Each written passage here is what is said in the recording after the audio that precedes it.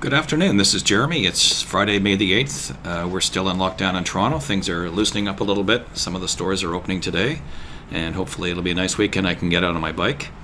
Today I'd like to talk to you about 64 QAM, 64 level quadrature amplitude modulation.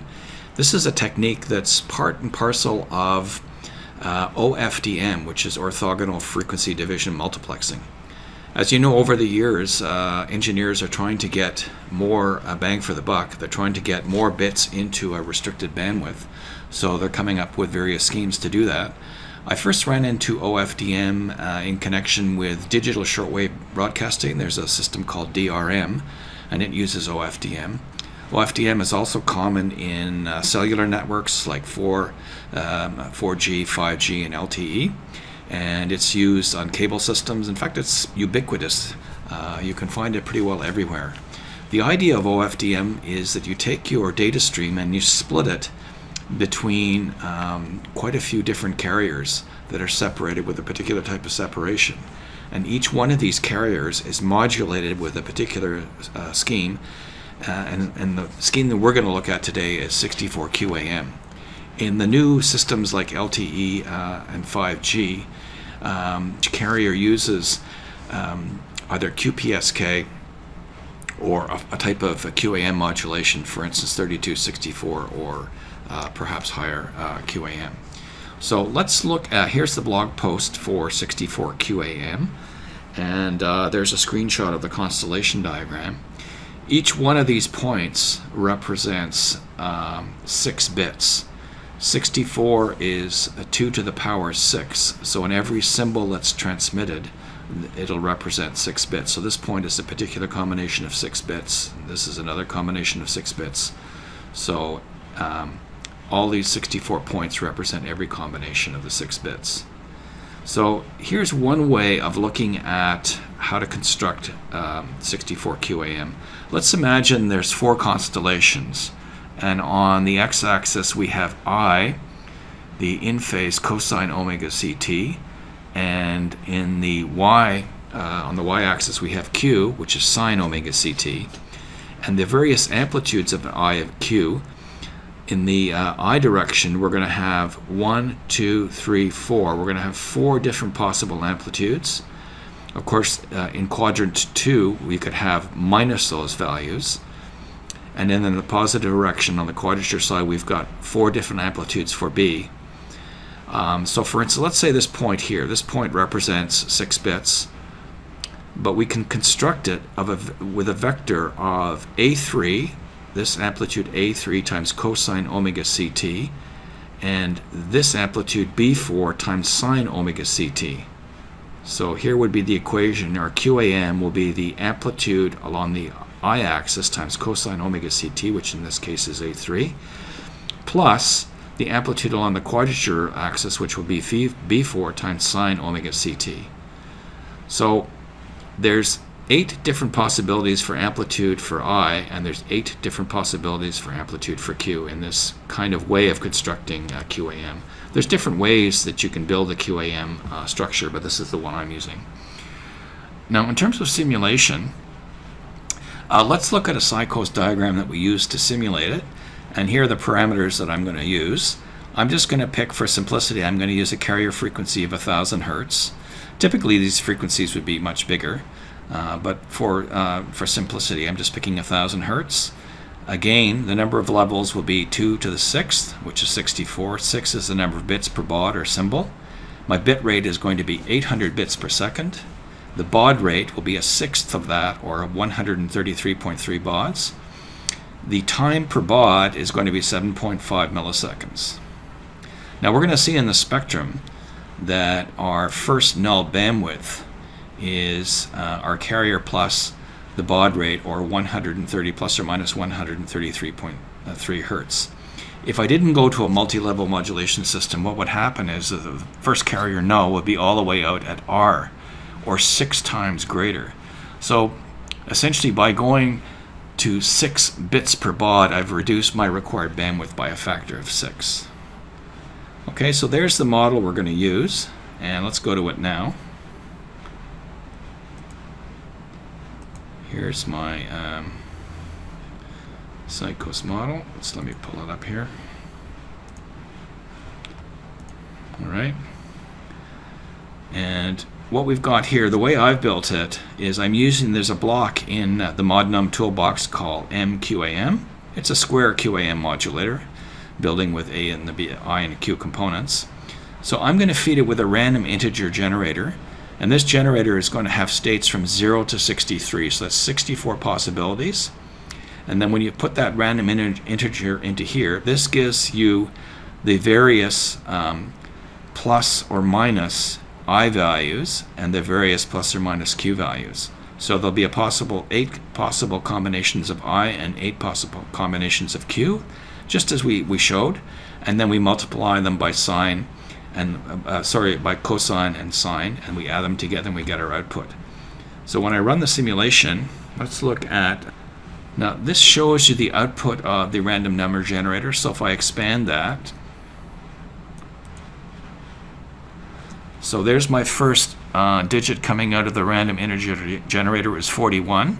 It lasts for 7.5 milliseconds, and there's the next one, it's 50, and then that one looks like it's around 10, etc. So those are the various random integers coming out of the generator, and then that gives rise to these, which are your I and Q values. Remember we said we had 8 possible I values and 8 possible Q values. So let's say this is I, so the first one corresponding to the first random integer. This is again 7.5 milliseconds long.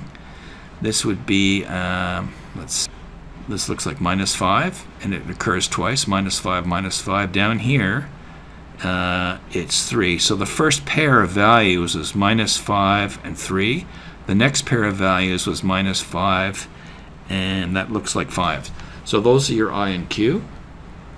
And then if we look over here, that's your QAM output.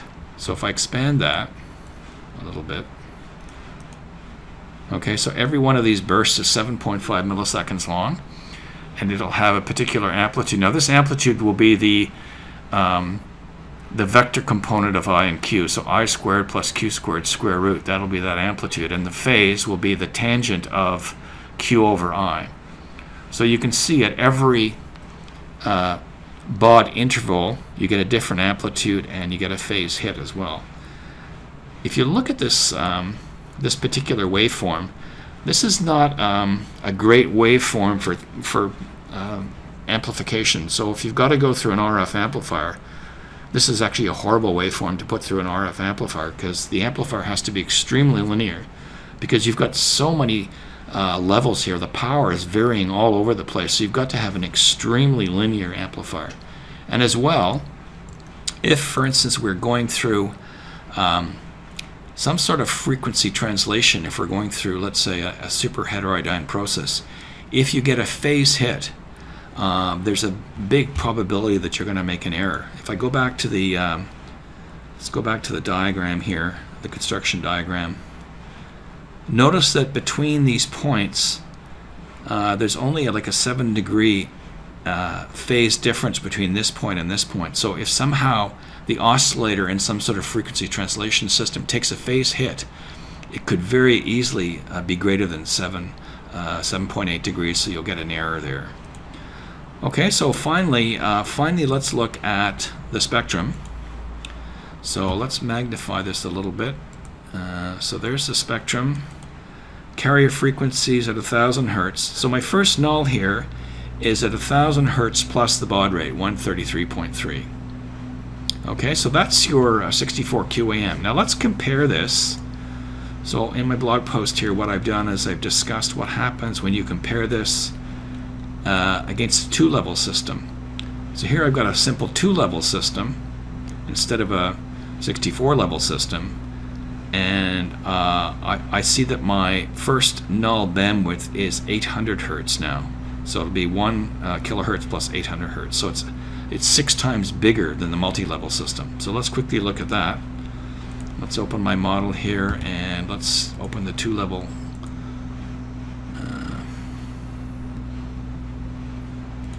Okay, so there's my simple 2-level system.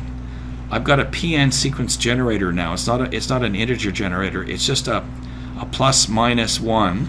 So plus 1 will be a 1 and minus 1 will be a 0. So it's just a data generator going into multiplying cosine omega t. So it's just a two-level system.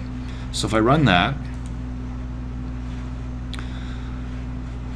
we can see the difference. So let's just look at this. This is the, I'll just expand that out. So that's my PRBS signal. So it's, let's say each baud interval is the same as before, but now we don't have a multi-level system. So it's just the bit rate is 800 bits per second. So each bit is 1 over that. So slightly, so it's 6.5 milliseconds divided by 6. So slightly over 1 millisecond. So there's my data down there. This multiplies that. So basically I get a two-level system, and every time I get a change from a -1 to a 1, I get a 180-degree phase hit. But the most important thing to notice here is the spectrum. So if we look at the spectrum now, so there's my carrier at 1 kilohertz. Now previously I saw my first null at the carrier plus 133.3 hertz. Now it's 100 plus 800. So you see we need much more bandwidth for the two-level system. So then the whole point of going to the multi-level system is you take this null and you move it in by a factor of 6, which was the number of bits in a baud. Okay, so that's my comparison with a two-level system. Now, what we can do for transmission, to look at the transmission, what I'm going to do now is I've got a model where I've got the transmitter that we just built, and I'm going into a receiver here. So let's open that up. And what we're going to do is we're going to simulate a link. So there's my complete channel. So what I've got here is I've got the transmitter that we just built, and then I'm feeding that into, this is my channel here. I'm adding random noise, and then what I'm doing is I've regenerated the two carriers. We need to regenerate by some process. I'm not showing that here, but there's a process called carrier regeneration or clock recovery. So I'm getting back the cosine and sine waveforms. So I'm multiplying my input stream with those particular waveforms. And what I'm doing is I'm going into a comparator, and there'll be noise in these waveforms. And with a comparator, what I'm going to do is I'm going to regenerate my original data. And then what I'm going to do is I'm going to look at an eye diagram, which is down here. Let's see, where's the eye diagram? There's my eye diagram. And then I'm going to look at the bit errors. So as you, in the receiver, as you increase the noise here, there's the noise source. As I increase the noise source, what happens is when you look at the eye diagram looks at the tip of the received vector. So if you imagine I and Q added together to give you a composite vector, it's looking at the tip here. So this represents kind of the noise on the tip. So as you add more noise, what happens is the tip starts to fill out like that. Now the problem is with QAM is that as you add more noise, notice now that there's a blur between these two particular states. So the more noise you add, there's a high probability that instead of this particular constellation point being chosen and those 6 bits, that you might have the receiver may make an error and get this particular site here with those 6 bits, or particular this one or that one. Well, this one's further away, so the chances are it's the closest neighbors that you'll make a mistake with. So this merges with that, you might get that one instead, or this one or that one. So that's what happens with QAM. Now, of course, as we discussed earlier, if there's a phase hit caused by, let's say, frequency translation, or perhaps even by a reflection or something like that, then let's say that vector could easily swing either way. So that's another problem with QAM.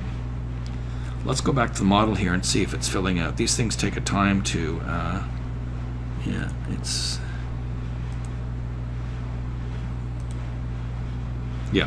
So there's my noisy I and Q.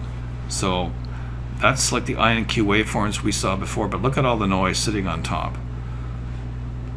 And that's what we have to feed into the comparator you know, this is the level that you want, but notice that the noise spikes on there. So you actually have to go into a comparator and sample that, or you can do a match receiver type of thing and integrate that to get rid of that. So those are the noisy I and Q legs that you have to clean up to reconstruct your signal. Okay, now the last thing we want to do, let's just close that, and actually import them into a function generator and create the waveform if I want to do lab testing with hardware. So let's look at that. So I've got my trusty picoscope here. So here's my picoscope, and what I'm doing is those are my inputs A and B. Here I have an external trigger, and this is my signal generator output. So I'm going to load the CSV file into this, and it's going to create a 64 QAM hardware electronic output, and I'm just going to take it from the generator output and feed it into the receiver. So let's look at that. That's a very useful feature. So you can literally build anything and then get your function generator to transmit it. So there's my picoscope. Okay, so let's look at, here's the button for the signal generator, and I'll go into the arbitrary generator, and I'm going to import a CSV file. And let's see, I've got it. Where am I hiding it? I'm hiding it. There we go, it should be in there. So 64 QAM AWG. So there it is. So there's my 64 QAM. You can see all the various levels. And all I do here is I say apply. Okay. Signal on, and bang, there. Let me do one more thing. I forgot to do one thing. Oh yeah. In terms of the start frequency, now remember we ran it for 2 seconds. So that's a frequency of 0.5 hertz. So I have to repeat this every 0.5 hertz.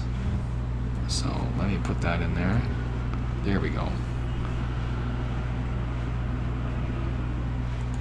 So let's do a one shot. And let's go to, let's say, 50 milliseconds. So there we go. So there's my 64 QAM signal coming out of my hardware. So this, like I said before, this is a very useful feature. So anything in the lab you build in, let's say, Psychos, any software you build, you can have your hardware transmitting that if you want to do testing. So that's our demo of 64 QAM.